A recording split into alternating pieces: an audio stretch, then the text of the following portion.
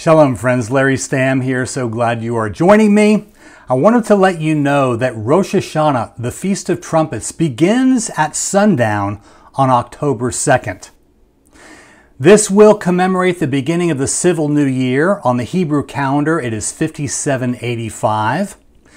During Rosh Hashanah, what we do is we celebrate the sweetness of this civil new year. We will eat traditionally sweet things like donuts and other sweets, apples with honey. We will also read the Akedah. The Akedah is the binding of Isaac from Genesis 22. And we will also blow the shofar. Now, traditional Jewish worshipers who will attend the synagogue on Rosh Hashanah, which begins the fall feast season, what will happen is during this traditional shofar service, the trumpet blast, the shofar, will be blasted about 100 times.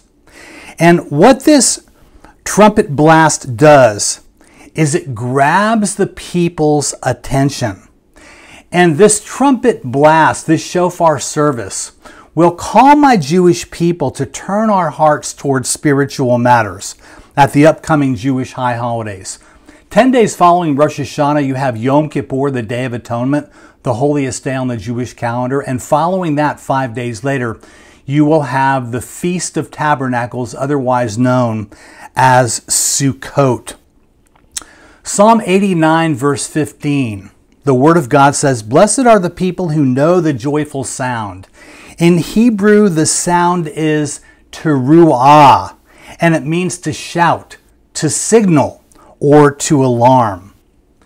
And my heart for my Jewish people who don't yet know the Messiah is that the shofar sound would stir my people and give them a desire to seek God who created them and loves them and wants them to come to his saving knowledge of Messiah Jesus.